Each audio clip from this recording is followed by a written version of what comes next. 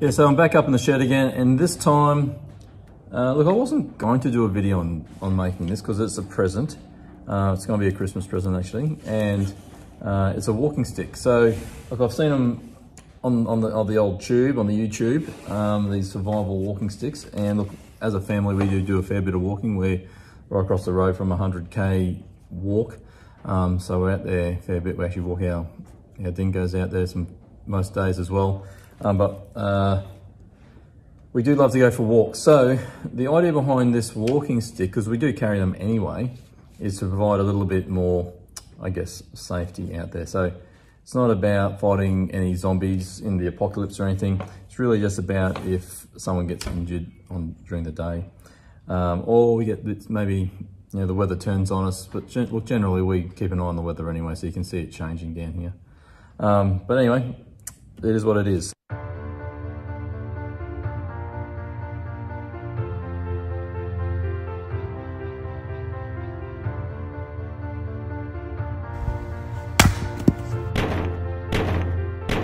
So, what did I do? I got a stick. It's probably about an inch, just over an inch, maybe about 30 mils in diameter. And what I've done, I've drilled some holes in the end, and as you can see, that one's off center. Bad juju there. That one's not so off center. That's good. That's goodness. So how did I do that? Well, actually, with that one, I did it very poorly, would be the answer. But just wait there, and I'll see if I can find the drill bits.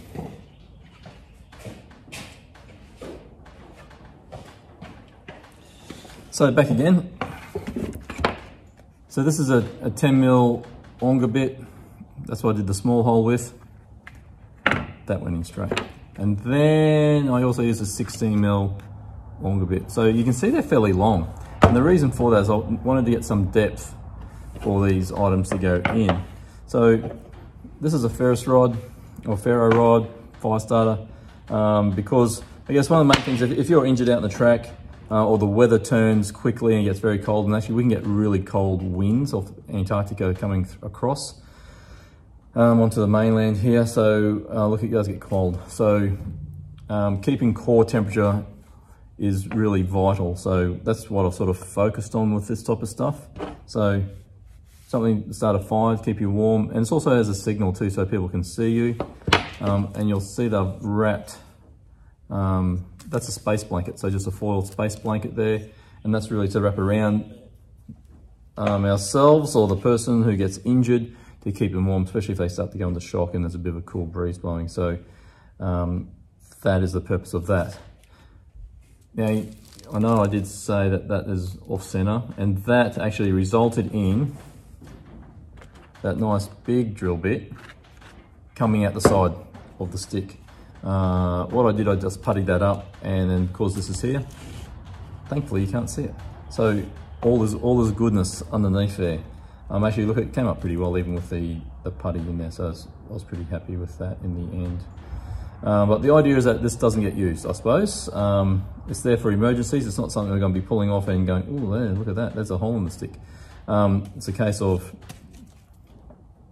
thermal blanket to keep people warm in case of shock, that type of stuff. I've also wrapped that in a clear plastic bag, to keep the water out of that so it doesn't get moldy, because that's going to be our handle. So I'm going to wrap that with paracord and create a handle grip there. And obviously paracord is not waterproof. The water will soak through that. And I guess my concern was that if that never gets taken off and the water gets into the folds and creases of the space blanket, it could go moldy and get a bit smelly and actually just get unhealthy. So I put it in a plastic bag. But if you're going to go hardcore survivalist, you could then put that around the end of a tree branch and get water condensation out of the leaves. We have a lot of creeks and rivers through here, so it's probably not a biggie. But there's some thought into it. I've also put some what we call gaffer tape. It's just a cloth thread to tape around to seal it off all as well, so the water doesn't get through and get stuck underneath it. It also keeps it in place when people are walking. So my job for today are to drill out that end just a little bit more.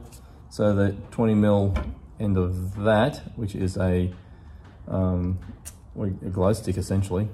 What they call them, a Cylon stick or something. They've gone for the technical name, which is glow stick.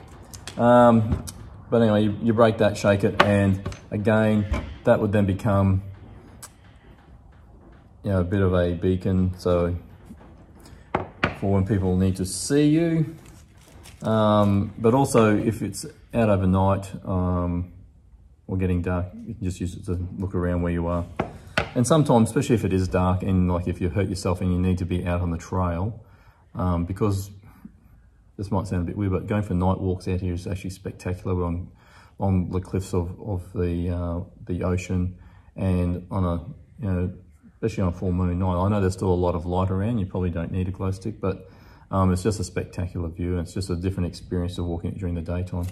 But if you're injured, a lot of things can happen. You get scared and you get panicked and all that sort of stuff. So a bit of light around you can just provide that little bit of sense of safety and comfort for you. So that's the stick. I will give you a picture when I get it all done, but today I just need to make some space for the glow stick to go in. I need to add that. I also need to add my little button compass on the end of my little rubber stop, which will go on the top of the handle. And then I've got a rubber stop that goes onto the bottom as well.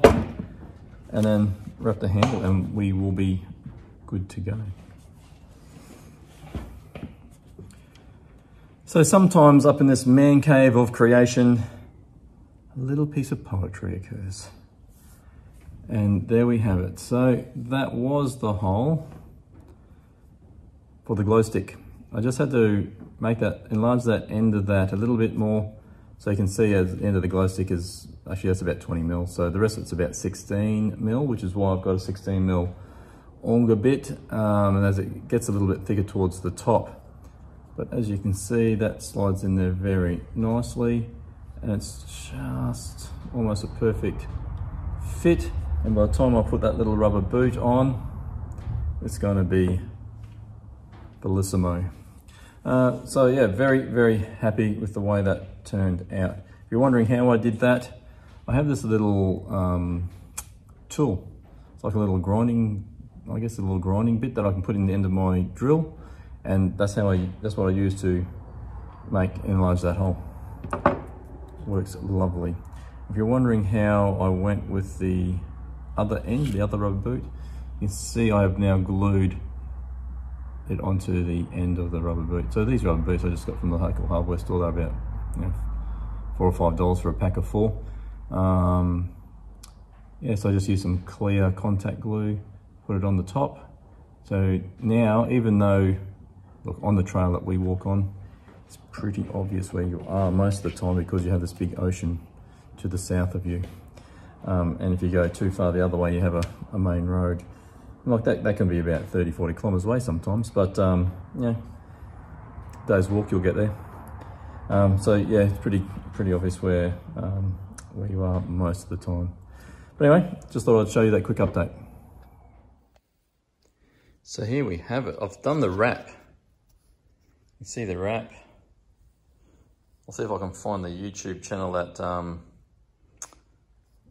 watched that on, because it was actually really quite simple to do, quite time consuming. It took me well over an hour to wrap that, because it is fairly long. It's about 40 centimeters in length. Also gave me some blisters on my fingers. The holes have come up well. Sorry, just missed that. So in here, you'll see I've got some cotton wool and a ferrous rod. And at the other end, which has now got the rubber boot on down the bottom there, it's where the glow stick is for the signal and a bit of lighting at night time. So look, overall, very happy. I'm hoping that the boss is happy with that when she gets it on Christmas Day. And now I've just got to sneak it into the house so she doesn't see it and the kids can wrap it up for us. What else is there to do? As I'm poking this bit of cord in the top here, I've also got something left to grab it out. But this is the top bung the rubber one for the top. As you can see, it has a little, like a little button compass on top. So as she's walking along through the wilderness, through the bush, she'll be able to track where she is going. And so overall, I think that looks reasonably neat and tidy. So what you will see is on the wrap down the bottom, I actually had to melt some of that together. So I just put a bit of flame to it and melted it together so it didn't unravel. I'd say I wasn't as neat and professional as you'd probably want to hope. But look, it does the job. When I first did it just on these little bits here.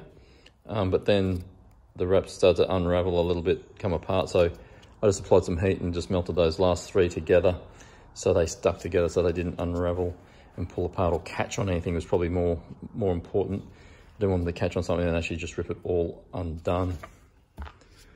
Hope you enjoyed that. Until next time.